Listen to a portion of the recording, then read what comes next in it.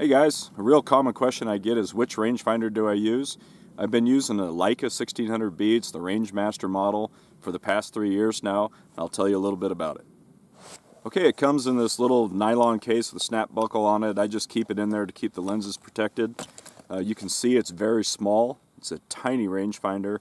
I don't know all the specs on it. What I'll do is I'll post them up at the end to let you know how much it weighs and all that kind of stuff. But just take it from me, this thing is very light, it's very small, it's truly a pocket rangefinder. Okay, the 1600B, the B designation means that this has a built-in ballistic program. I don't use that at all. I prefer just to get raw environmental conditions and enter them into a dedicated ballistic computer rather than a one-size-fits-all type ballistic program that's in the laser rangefinder. What I do use is the front button. This little front button here will give you your angle to the target. It'll give you your ambient air temperature and it'll give you your station pressure. So if you're not using something like a Kestrel, you can use this right here to give you your station pressure and your temperature, and with the added bonus of giving you an angle to target. It's rated for 1,600 yards. It'll go past that. We've gotten ranges on animals out to 1,900 plus. I'm not even sure that there's a 2 inside the display to go over 2,000 yards. So any hunting situation where you can read conditions and actually take a shot at an animal, this rangefinder will do it for you. You know, if you want to go better than this as far as tight beam, meaning the beam on this is only 1/2 mil high.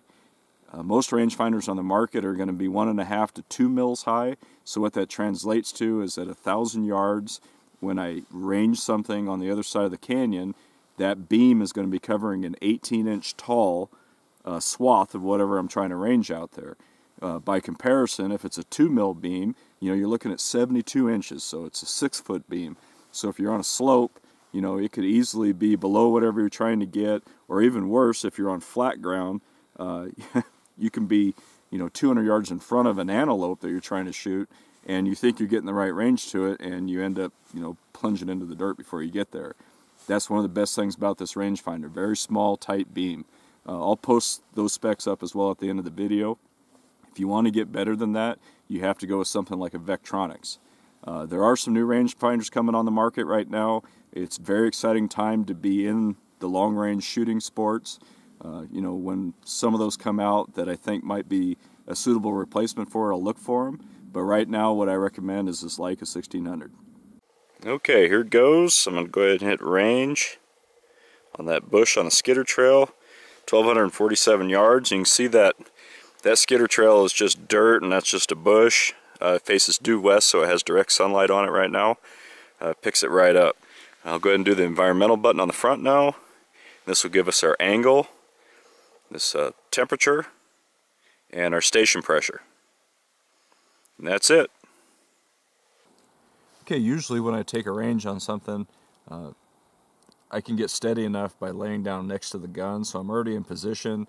I know my angle is going to be right because I'm looking right at the target from where I'm going to be shooting from, and I just hold it, hand hold it like this, steady everything up, put the beam on the target, and hit it.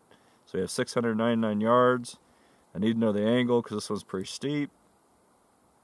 Minus 13 degrees. And that's all there is to it. Okay, for like extreme long range shooting where you want to use it on a tripod, you can buy this bracket mount that goes onto a tripod. I don't remember who makes it. I bought it off of Optics Planet, I think. But the 1600 just slides in. It's got a little thumb screw to put a little tension on the side of the body. I have mine set up to go on the cam cradle, and I just have it sliding in like that. So now it's on a tripod and it's perfectly steady.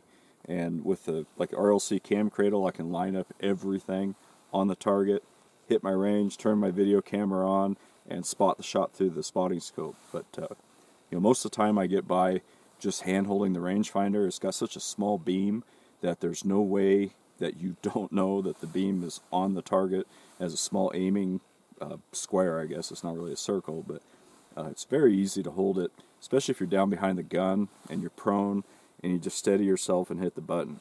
But in case you want to do ELR stuff and you want to make sure, this is a pretty good way to do it.